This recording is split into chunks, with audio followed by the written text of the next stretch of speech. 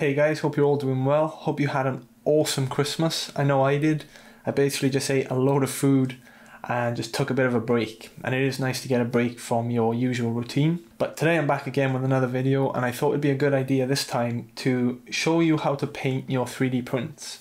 I've been meaning to do this one for a while, and seeing as it's Christmas, I thought, why not download a Santa STL model and paint that one. So I'll leave a link to the model below if you're interested, but I'm going to show you how I printed it, how I painted it, and just give you some tips that I like to use when I'm painting my prints. And I'm no expert at all at painting, so if you've got any tips for me, please leave them below. I'd really appreciate that. But yeah, let's get straight into the video.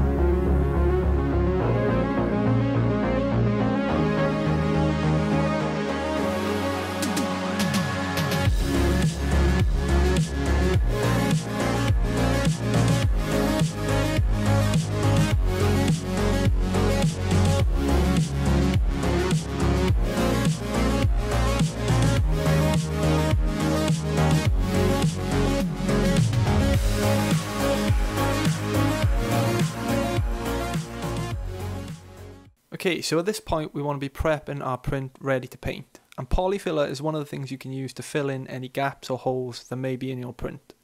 And also we can use some sandpaper as well if you're printing something flat to really smooth down the surface. And ultimately, the smoother the surface, the better the paint's going to look. As you can see on a previous project, I had to really smooth out that top layer because when you apply paint to it, you can see the lines quite clearly. So it's best to smooth it out as much as you can, and again you can use Polyfilla to fill in any of those gaps. This however is a little more tricky when working with something like the Santa model because it's quite a complex shape and it has a lot of round edges. This isn't really an issue because 3D printers today tend to print curves really well, especially if you use a low layer height. One other thing I recommend you do is use a primer or a filler primer, and this is basically a first layer of paint before you get colourful. So this creates a better key for your acrylic paint to stick to when it comes to adding colour. Typically 3D printing plastic doesn't take paint that well, but what this does is it allows you to fill in those gaps between the layer heights, but also having a better key for your paint to stick to. And you can apply as many coats of this as you want. I only did one, but the more you apply, it does tend to smooth it off. Just remember, don't spray too close or the paint will start to run. You want to aim to distribute the paint evenly from multiple different angles. When spray painting, it's important not to touch wherever you're trying to paint. So one little hack I like to use is a bit of electrical tape and a block of wood. And what you can do is just use the electrical tape and stick it on the underside of wherever you're painting. That way you can hold on to the block of wood while you're spray painting the actual model. If you're after a super smooth finish, you can even sand the primer with a very fine sandpaper. I also did this on the previous project, and it basically just gives you the smoothest finish possible ready for painting, and it's especially useful if you plan to go on and use some kind of clear gloss to give your model that nice finish. So after applying one layer of primer, we're now ready to go on and add some colour to our model. And to do this, I'm going to be using some basic acrylic paints. I had these ones in particular from Amazon. Worth mentioning that the quality of the paints you use will ultimately affect the final outcome, so you might want to invest in a good set of paints. These ones were quite cheap and I still managed to get some reasonably good results. Okay, so this is where you actually start painting, and this requires a lot of patience.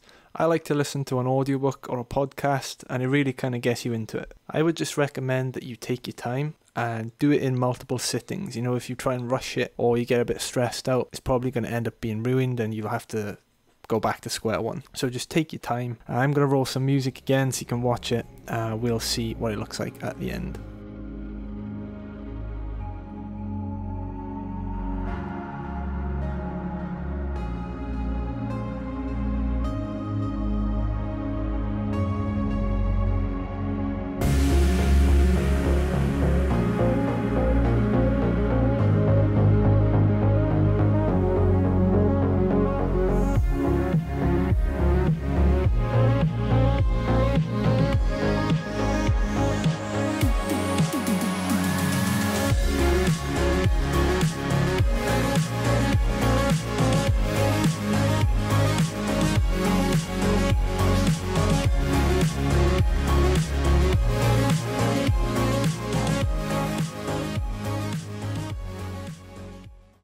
So here's the result directly after applying the acrylic paint, and it actually looks pretty good. There's a couple of brush strokes that you can see, but there's a great way to eliminate that, and this goes on to the next step. So the next thing I'd recommend you do is apply a sealer. So this stops the paint from coming off when you touch it, and also provides a really nice matte finish.